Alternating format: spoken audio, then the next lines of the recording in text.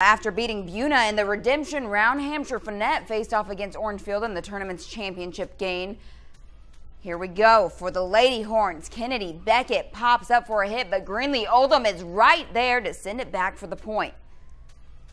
The ball's back over on Orangefield's side. Mackenzie Haley sends it to Hamshire-Fannett. McKenna Hancock plays it close to the net, jumps up for the tap, but Oldham gives it right back down to the Lady Horns. They're going to score.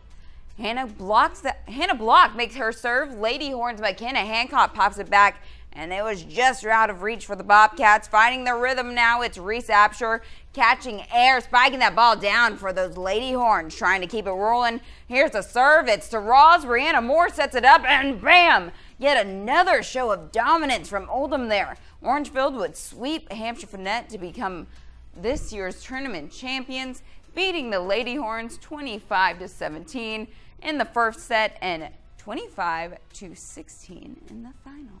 Some good action there. A lot of bump set spike. Honestly, you know, there's a lot of excitement last night. Then this morning I woke up, I had to be ready for the excitement all over again, and they were loud. They were loud in the gym, and it was really impressive, actually. Their JV team was playing varsity on the other side of the bracket. Ooh.